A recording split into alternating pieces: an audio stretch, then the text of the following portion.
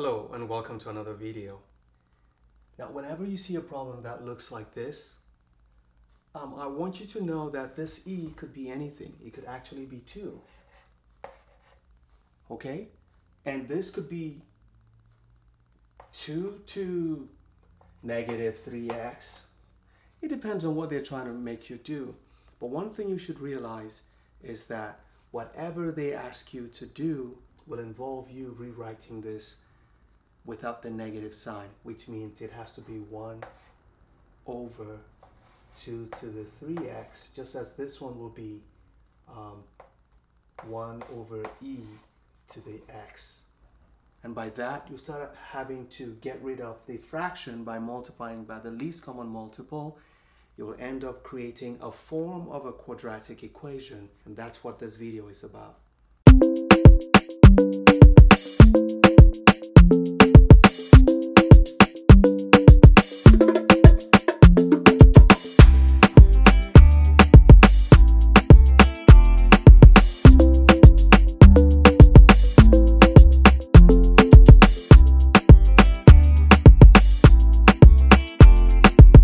This is the very first thing to do. You're going to rewrite this as 1 over e to the x, and let's see what that looks like.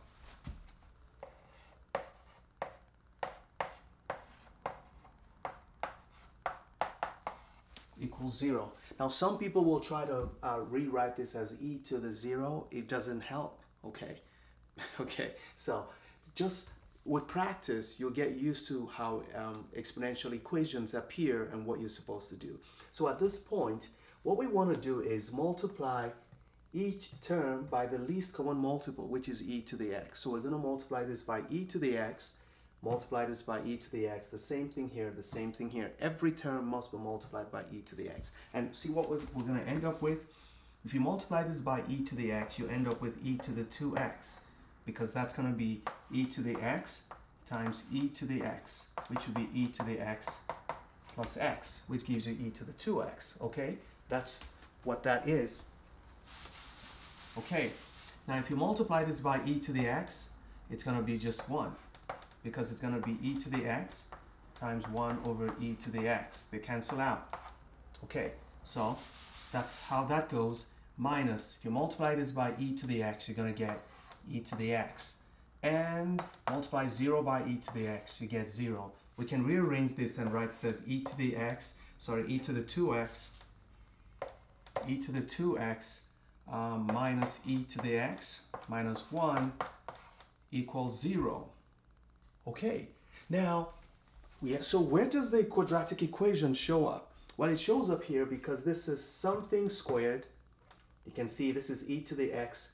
If you square it, because I can rewrite this to be e to the x squared minus e to the x minus 1 equals 0.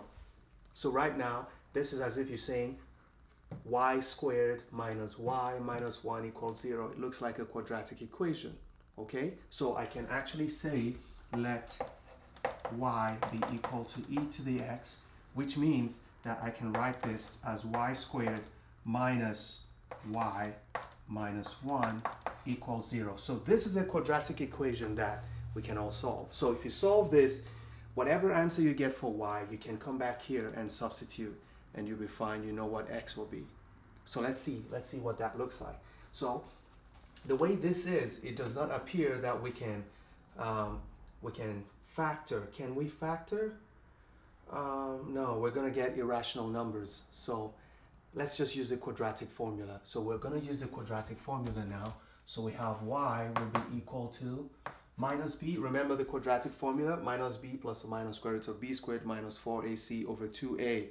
You should know that. Okay, so minus b, and our b is -1. So that's minus -1 plus or minus the square root of b squared.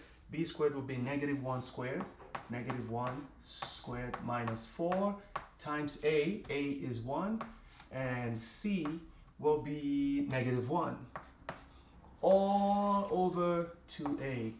And what's a? That's 2 times 1. So basically that's what you have. We just need to simplify this and we'll get our y. Okay, so this is going to be positive 1 plus or minus square root of, this is 1 minus, this is going to be plus 4. Okay, negative 4 times negative 1 is positive, and that gives you 2. So your y is going to be 1 plus square root of 5 over 2, or y equals 1 minus square root of 5 over 2. Perfect. Let's go back and substitute. Okay, so we have e to the x equals 1 plus square root of 5 over 2, or e to the x equals 1 minus square root of 5 over 2.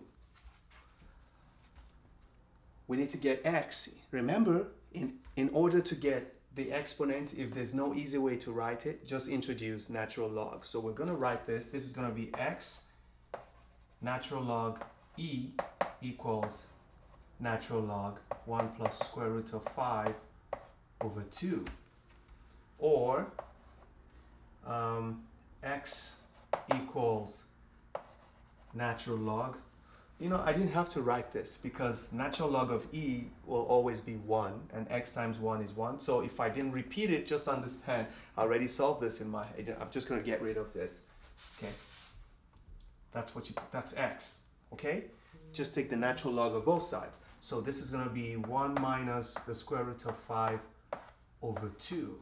So that's it. However, both answers are not correct, because the argument, so the argument is what natural log you're taking. The argument of a natural log function can never be negative. And if you look at this, the square root of 5 is 2 point something. If you subtract that from 1, you already have a negative value here. This is actually a negative number. And the argument of natural log cannot be negative. So this is not acceptable. This one is not acceptable. So the only acceptable answer is this one. This is acceptable. Okay? Make sure you do the final check anytime you work like this, especially when you're dealing with natural log. Okay? It's always the positive value that we look for, not the negative. So this can't be the answer, and this is the only correct answer. I hope you learned something in this video. If you did, give it a thumbs up, give it a share, give it a good comment. And don't stop learning, because those who stop learning have stopped living. I'll see you in the next video. Bye-bye.